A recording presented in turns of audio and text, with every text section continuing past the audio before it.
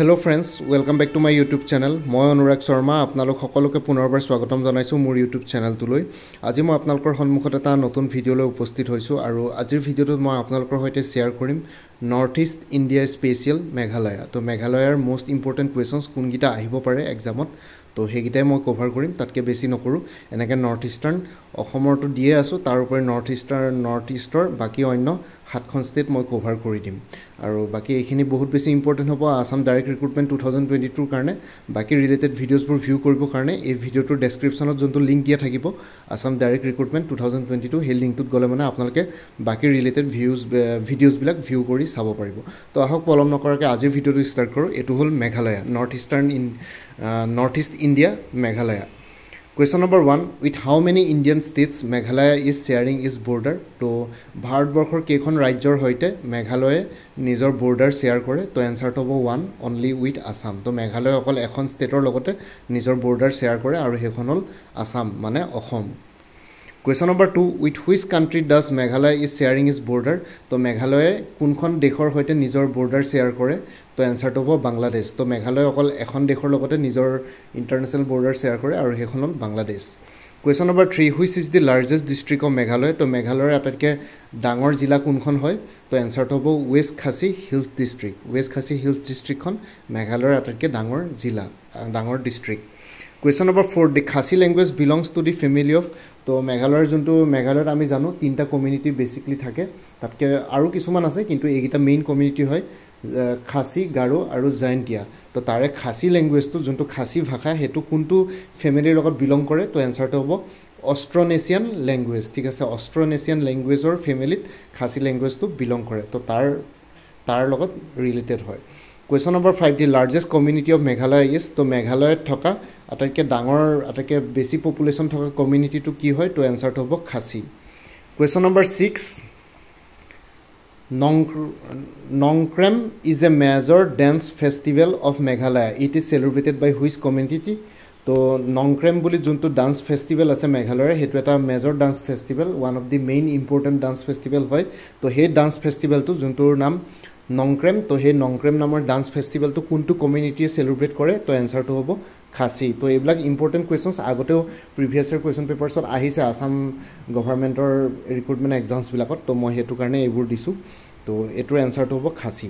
তো question number 7, Meghalaya was form as a state of India in the year? তো মেঘালয়া ভাৰতবৰ্ষৰ এখন ৰাজ্যৰ হিচাপে ফৰ্ম হৈছিলে কোনটো চনত? তো এনসাৰটো হ'ব 1972 1972 চনত।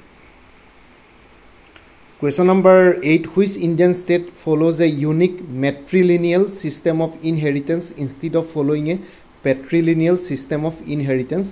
তো ইয়াতে কুৱেশ্যনটোত কৈছে কুৱেশ্যনটো ভালকৈ বুজি লওক কোনখন ভাৰতবৰ্ষৰ ৰাজ্যই মেট্ৰিলিনিয়েল চিষ্টেম অফ ইনহেৰিটেন্স ফলো কৰে instead of পেট্ৰিলিনিয়েল system of inheritance. এতিয়া আমি এতিয়া অসমতে হওক বা অন্য ৰাজ্যবিলাকত সদায় পেট্ৰিলিনিয়েল চিষ্টেম অফ ইনহেৰিটেন্স ফলো কৰে মানে সদায় নিজৰ বাপেকৰ যোনজন পুৰুষ থাকে তো পুৰুষৰ বংশটো ধৰি পেলাইহে আমাৰ বংশটো হয়।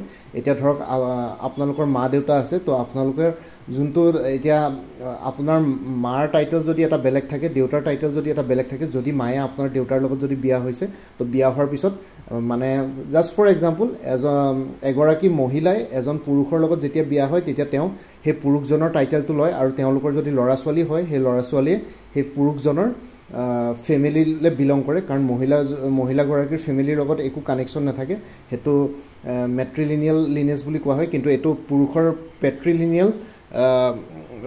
পেট্ৰিলিনিয়েল চিষ্টেমটোহে ফলো কৰা হয় সাধাৰণতে ফেমিলিত। মানে এতিয়া ছোৱালী এজনে ল'ৰা এটাৰ লগত বিয়া হ'লে মানে ল'ৰাটোৰ ঘৰলৈ যায় বিয়া হৈ পেলাই আৰু তাৰে টাইটেল লয় তাৰে ফেমিলিটো তাইৰ হৈ যায়। ঠিক আছে, তাইৰ ফেমিলিটো এতিয়া বৰ্তমান তাই হৈ নাথাকে গোটেইখিনি ট্ৰেন্সফাৰ হৈ যায় তাইৰ গোটেইখিনি বস্তু।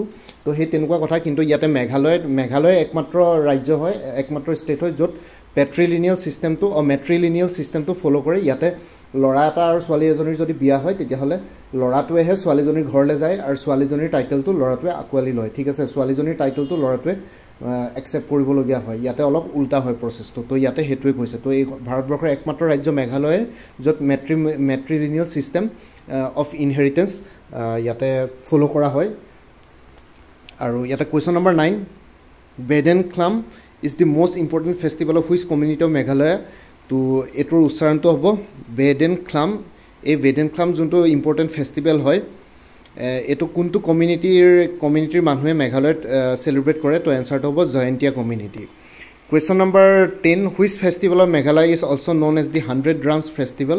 তো মেঘালয়ৰ কোনটো ফেষ্টিভেলক কোনটো উৎসৱক 100 Drums Festival বুলি কোৱা হয় তো এনসাৰটো হ'ব Wangala Question number 11 Wangala festival is celebrated by which community of Meghalaya? তো Wangala festival বুলি যোনটো ফেষ্টিভেল আছে হেতু মেঘালয়ৰ কোনটো কমিউনিটিয়ে ফেষ্টিভেল কৰে এই উৎসৱটো তো এনসাৰটো হ'ব Garo Question number 12 The capital of Meghalaya is তো মেঘালয়ৰ ক্যাপিটাল কি হয় ক্যাপিটাল প্লাস লাৰ্জেষ্ট সিটি তো এনসাৰটো হ'ব শিলং ঠিক আছে মেঘালয়ৰ ক্যাপিটাল শিলং বহুতেটো জানেই গৈছেও বহুতে ফুৰিবলৈ তো ইমানখিনি আছিল फ्रेंड्स মেঘালয়ৰ ওপৰত মোস্ট ইম্পৰ্টেন্ট কোৱেশ্চন নেক্সট ভিডিওটোত মই বাকি অন্য বেলেগ এখন নৰ্থ ইষ্টৰ ষ্টেট লৈ আহিম বাকি মোৰ ভিডিওটো চাই যদি ভাল পালে মোৰ চেনেলটো সাবস্ক্ৰাইব কৰি ল'ব আৰু লগতে আপোনালোকৰ যিমানখিনি ফ্যামিলি ফ্ৰেন্ডছ ৰিলেটিভছ আৰু চিনাকি এক্সপেৰিয়েন্স আছে তেওঁলোকৰ লগত মোৰ চেনেলটো শেয়াৰ কৰিব লগতে কমেন্ট সেকশনত জনাব কিবা যদি কোৱেশ্চন থাকে ডাউট থাকে মই নিশ্চয় আপোনালোকৰ কোৱেশ্চনছ আৰু ডাউটছ বিলাকৰ ৰিপ্লাই দিবলৈ চেষ্টা কৰিম বাকি আজিৰ ভিডিওটো ইমানতে সমাপ্ত কৰি আপোনালোক সকলোৰ পৰা বিদায় ললো কাইলে পুনৰ এটা নতুন ভিডিওলৈ আপোনালোকৰ সন্মুখত উপস্থিত হ'ম তেতিয়ালৈকে ভালকৈ প্ৰিপাৰেচন কৰি থাকক সকলোলৈ অল দি বেষ্ট থাকিলে বাকি আসাম ডাইৰেক্ট ৰিক্ৰুটমেন্টৰ অন্য ৰিলেটেড ভিডিওছবোৰ ভিউ কৰিবৰ কাৰণে এই ভিডিওটোৰ ডেসক্ৰিপচনত যোনটো লিংক দিয়া থাকিব আসাম ডাইৰেক্ট ৰিক্ৰুটমেন্ট 2022 বুলি সেই লিংকটো ক্লিক কৰি পেলাই আপোনালোকে বাকি অন্য ৰিলেটেড ভিডিওছবোৰ ভিউ কৰি চাব পাৰিব আৰু লগতে মোৰ আৰু এটা চেনেল আছে অসম আইকিউ বুলি সেই চেনেলটোৰ লিংকটো এই ভিডিওটোৰ ডেসক্ৰিপচনতে প্ৰভাইড কৰা আছে আপোনালোকে হেতু চেনেলটো সাবস্ক্ৰাইব কৰি ল'ব পাৰিব সো that ভৱিষ্যতলৈ এনেকুৱা ধৰণৰ কম্পিটিটিভ এক্সামছ বিলাক দিয়াৰ ক্ষেত্ৰত আৰু অলপ এক্সট্ৰা গাইডেন্স পাই যায় বাকি এতিয়ালৈ ইমানতে সমাপ্ত কৰি আপোনালোক সকলোৰ পৰা বিদায় ললো বাই and tech care friends Bharat মাতা কি জয় জয় আই অসম